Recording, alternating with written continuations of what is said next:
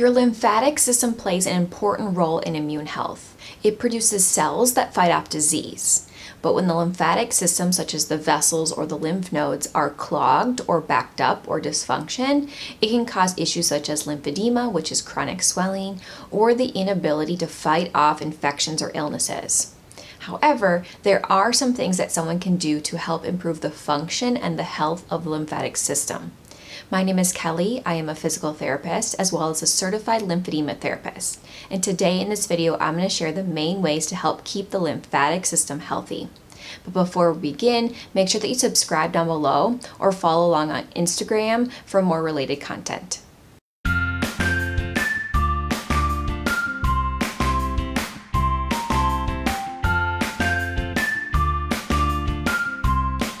So we're just going to go ahead and jump into what I think is the most important one, and that is movement. Your lymphatic flows from the outer parts of your body, so your hands and your feet, back towards the heart. This movement is created by variations in pressure in the lymphatic system. So the pressure inside the vessels versus the pressure outside the vessels in what we call the interstitial space, or the space around those tissues. There is no major organ that plays a role in pumping this system like you would think for the heart. The muscles in the body are really what create a pump for the lymphatic system to help propel that lymphatic fluid through the lymphatic vessels. So movement and exercise are crucial. We want to make sure that we're including both aerobic or cardio exercise as well as strength and core exercise. I have created a lot of other videos on lymphatic exercise routines that someone can follow along with, and I'll place a link for that playlist up above. Otherwise, just find something that someone enjoys could be great. Either swimming or walking or biking, or maybe someone has a rebounder. All of those are really good options. Just remember, something is always better than nothing. Another way to help keep the lymphatic system healthy is with diet. Thinking about foods that are like leafy green vegetables, herbs, fruits, or other plant-based foods that have a lot of vitamins, minerals, nutrients, and fiber in them can really help immune health.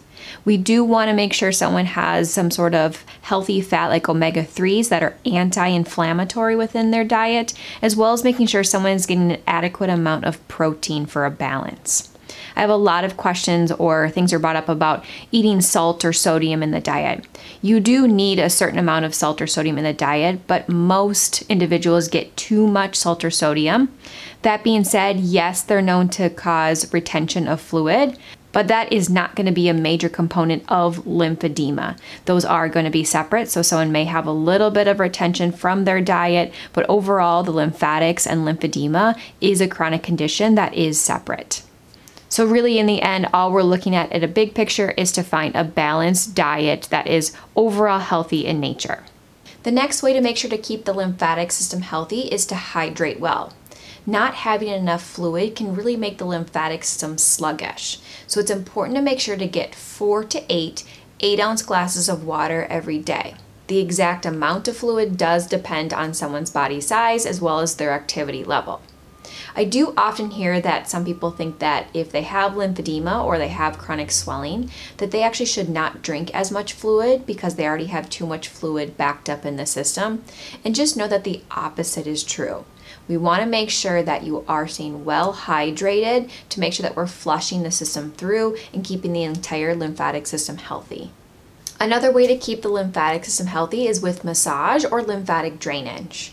Lymphatic drainage is a technique that is used to help stimulate the lymphatic vessels and the lymph nodes that are right underneath the skin to help again propel that fluid out. Like we talked about before, exercise can help pump the lymphatic system, but also helping to use that lymphatic drainage to help guide the fluid is another great option. You have a lot of lymph nodes that sit right under the skin. The main lymph nodes that sit right underneath the skin are in the armpits or the axillae, as well as in the groin or the inguinal lymph nodes, and then in the head and neck area, your head and neck lymph nodes. And so doing circles that are gentle right around the areas of the lymph nodes can help stimulate them or speed them up.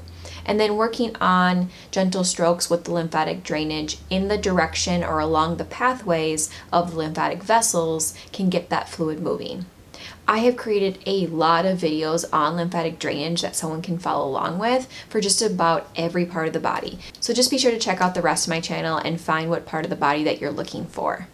Another way to help improve the health of the lymphatic system is to avoid chemicals and toxins. There are extra chemicals and toxins in just about everything we come in contact with, from makeup or household cleaning products, and sometimes, unfortunately, even food.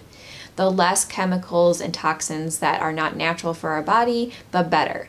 Because when we have a lot of these excess chemicals in our body, our immune system does have to work to fight some of this off and clean out and detox from the body. And so anything we can do to help avoid that system from being an overload can be really helpful for your lymphatic system. The last item that we're going to talk about today as a way to help improve the health of the lymphatic system is with reduction of stress. Stress in the body can create more inflammation in the body, which can really affect the lymphatic system and how the lymph fluid moves within the interstitial space or within the tissues. And so by decreasing stress in the body, we can help decrease the inflammation within the body as well. So there are a lot of different ways to help reduce stress. Most people will know things like meditation or yoga, but my favorite for the lymphatic system is with deep breathing. We talked about before with lymphatic drainage that you have vessels and lymph nodes that sit right under the skin. Well, you also have deep lymph channels or deep lymph nodes as well. Most of them sit in the abdomen or the belly area.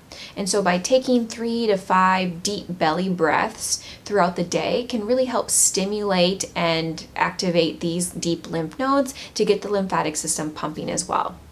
I have created another video on deep breathing for the lymphatics, which I will link up above that you can check out further. So those are the main ways to help keep the lymphatic system healthy. For more videos related to lymphatic health, be sure to subscribe down below, and we'll see you all next week for another video. Thanks everyone!